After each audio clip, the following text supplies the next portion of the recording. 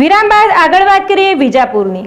Vijapur tower ચોક પાસે આવેલા રેશનિંગના દુકાનદાર દ્વારા કાર્ડ ધારકો માટે કીટ બનાવી આ કીટનું વિતરણ કરવામાં આવ્યું।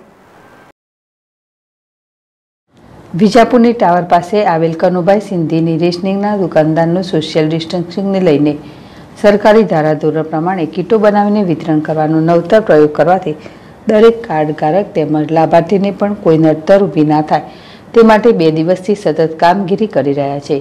સાથોસાથ સોશિયલ ડિસ્ટન્સિંગ માટે કરાયેલા કુંડારા તો ખરા, પણ માસ્ક કે રૂમાલ પણ મોઢા પર રાખવો તેવી સૂચનાઓ પણ દરેક કાર્ડધારકોને પહોંચાડવાની કામગીરી પણ કરવામાં આવી છે।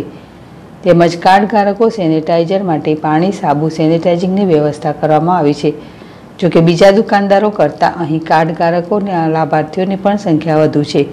સરકાર દ્વારા આપવામાં આવેલ તમામ આદેશોના પાલન કરતા કોઈ ગરીબ કાર્ડધારક રહી ના જાય તે માટે દરેક કાર્ડધારક સરકાર દ્વારા ગરીબી રહી ના જાય તે માટે પણ સંપર્ક કરીને પણ લાભ આપવામાં આવ્યો હોવાનું લાભાર્થીએ જણાવ્યું હતું। આ અંગે હિતેશભાઈ સિંધી અને પ્રિતેશભાઈ બારોટ સહિતે જણાવ્યું।